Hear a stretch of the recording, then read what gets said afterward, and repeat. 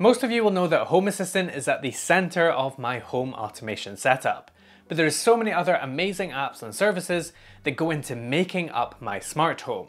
So today I want to take you through and show you all of the apps and services that I use on a daily basis in my HomeLab, from hosting to media to firewalls to storage and so much more. The first thing that makes sense to show you that I use in my HomeLab is my dashboard, which is actually a very recent addition for me personally, after I watched my friend Tim's HomeLab tour that he made a while back and saw that he was using a dashboard app to organize all of his services. And you all know that I am a sucker for a good dashboard, so I decided to add it to my stack. Like I say, only a very recent addition, as I've never really had a need for a dashboard, because I'll let you in on one little secret about me. There are 3 things in life that I have an insanely good memory for: passwords, car number plate, and IP addresses. Everything else, can't remember, goes in one ear, out the other, but those 3 things, all right up here. Does anyone else have that, where it's just like a couple of really oddly specific things that they have a really good memory for, and then everything else is just gone? For my dashboard, I looked at several options out there, but settled in on Homer, which is a clean, simple to use, and pretty customizable link organizer, which is basically what I am using it for: a quick landing page with links to all of the various apps and services I use on a daily basis. But you can do some more advanced things with it for certain services, like gather statistics and check the status, but I am basically just using it for link organization at the moment. The thing that I like about it is that you can group things logically, so you can see I have grouped by core services, apps, and then media for my house, and then the same again for another location, so I can quickly see which one is which when I'm managing both locations. Speaking of different locations, actually, we need to take a slight detour here just so I can explain the setup in case you are unawares. Essentially, I have 2 physical locations. Actually, it's 4 different locations, but for simplicity's sake, let's just stick with 2, each with their own servers and storage and network and internet connection that operate independently of each other, but these are then permanently connected together over a site-to-site VPN to create extensions of each other as if they were all on the same network, which makes managing everything much simpler, but also means that you can share resources like compute and storage, which we will get into in a little bit. This is great, for example, if I want to access a server in my house to do some updates, let's say, and then I think, oh, why don't I just go and apply those updates to the server at my parents' house?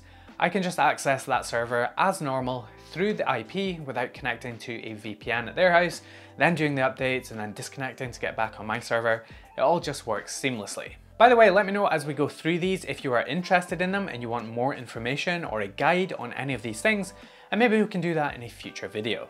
First up, let's talk about hypervisors and virtualization, which is the backbone of a lot of home labs.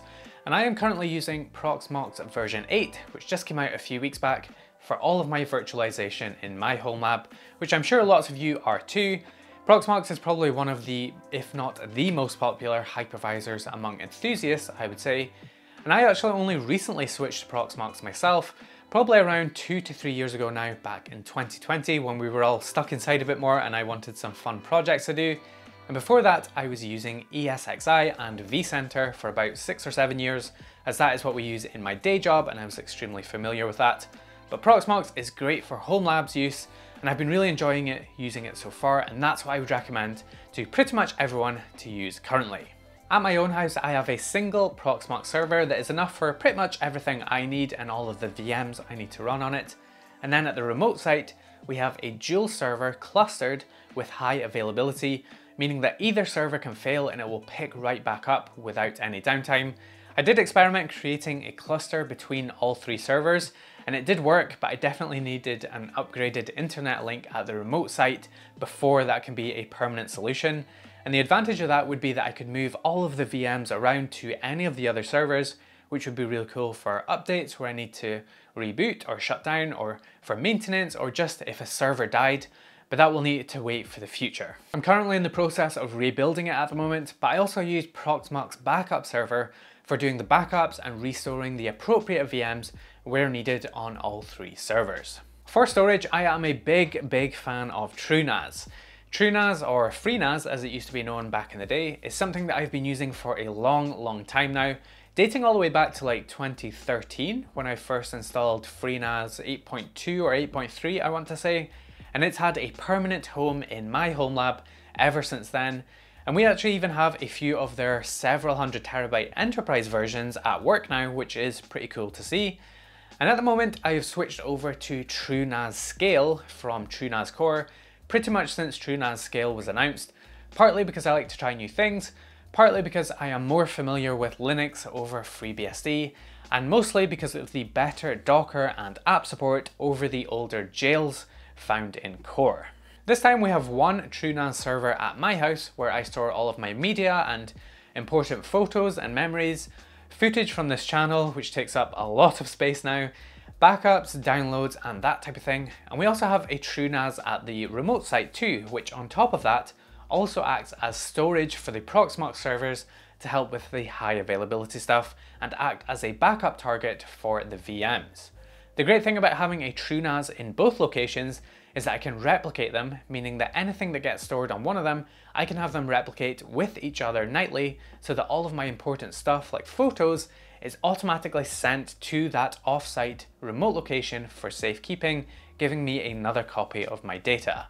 The built-in replication of TrueNAS is definitely one of my favorite features alongside snapshots. Let's talk about firewalls next. You guys know I love my firewalls, and for my main firewall I am using OpenSense, which was actually another fairly recent switch for me alongside Proxmox. Been using OpenSense for around 2 years now after I made the switch from pfSense, which I had also been using since back in 2011, 2012, so a good 10-year stint on pfSense before switching over to OpenSense for a few reasons. Firstly, OpenSense is updated far more frequently than pfSense, so I want to see how much of a difference there was. Secondly, it was around the time pfSense started making some changes to their licensing type and their open nature, which I and many others didn't like the direction it was kind of going, as well as various other dramas. So I decided to give OpenSense a shot, and it's been great.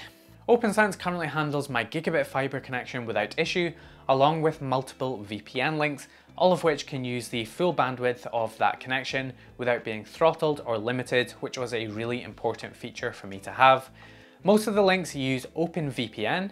I have been meaning to switch over to WireGuard, but OpenVPN is so stable and I can already fully utilize the link speed as is, and I'm super familiar with OpenVPN, so it has been quite low on the priority list for me, but I'll get around to switching over to WireGuard one day.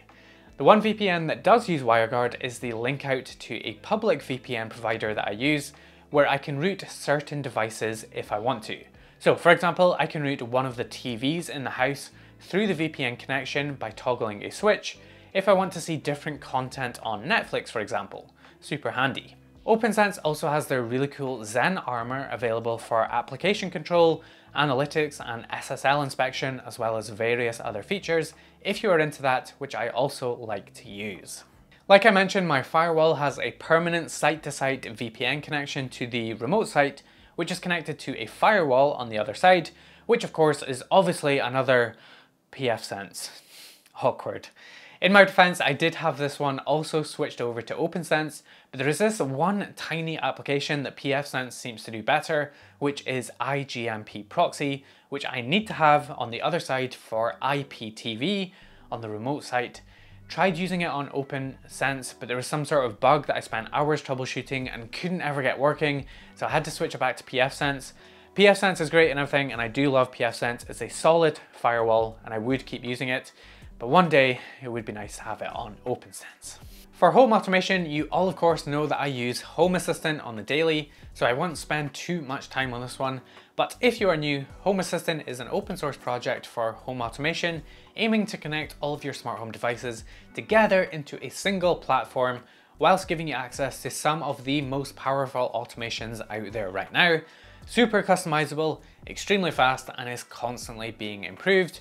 Been using Home Assistant for like 5 or 6 years now, never looked back and can't wait to see what's next. Nextcloud is another open source solution that I've been using for a really long time, and Nextcloud is a free, private and local alternative to something like Google Drive or Dropbox, giving you a place to dump files or photos and have them automatically sync to any device you have and be instantly available. I personally switch between working on a laptop and a desktop a lot throughout the course of a day.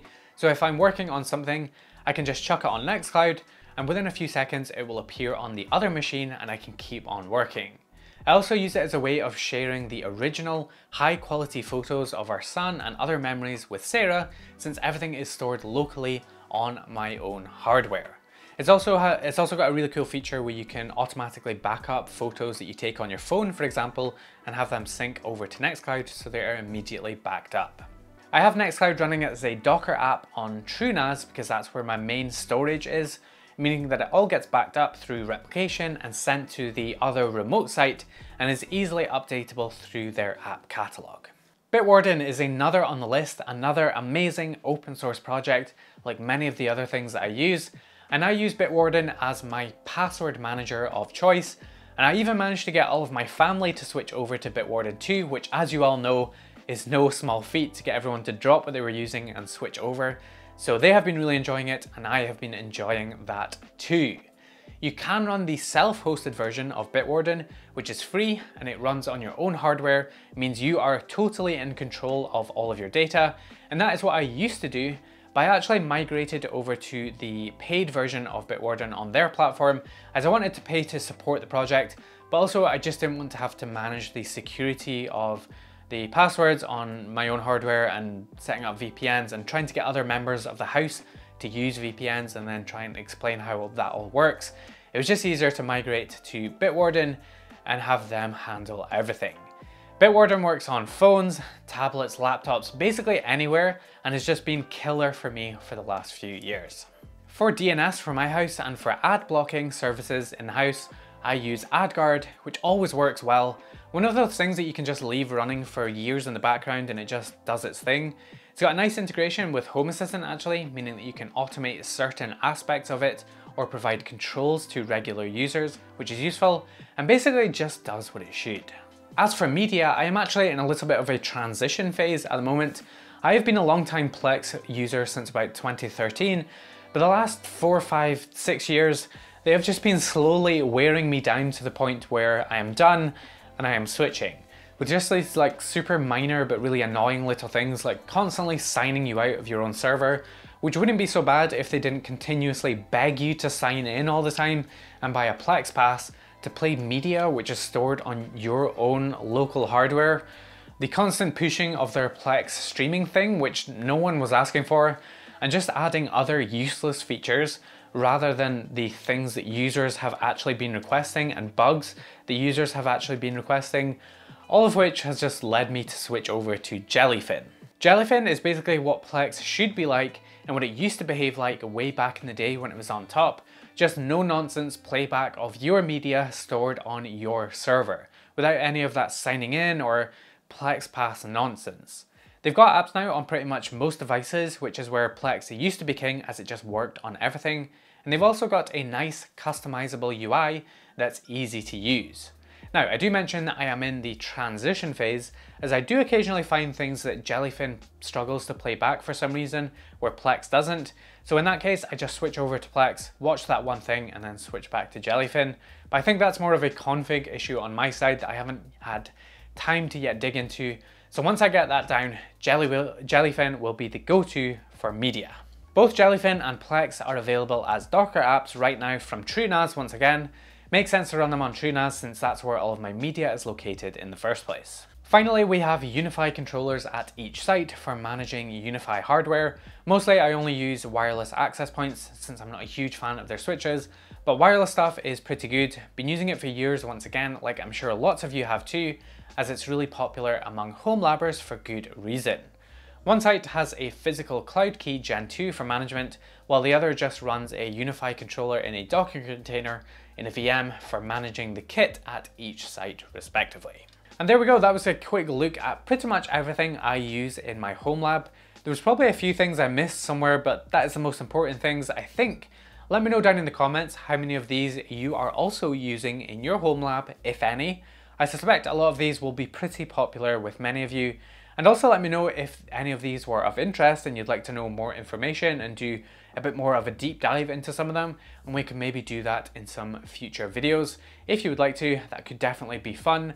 I did also notice a bit of a theme as we were going through these. Either it's stuff I've used for like 10, 11, 12 years and been with for a very long time, or it's like stuff I've migrated to after using something else for like 10 years just because I fancied a little bit of a change. So I did think that was quite interesting. I think TrueNAS must be the thing that stuck with me for the longest time. Either that or pfSense, since I'm technically still using that. Yeah, been with those two for a very long time and still really enjoy using them. Anyways, I think that's about it for this video. I think this was a bit of a longer one. I hope you enjoyed it. Please drop this video a like and get subscribed if you haven't already, and I will see you in the next video.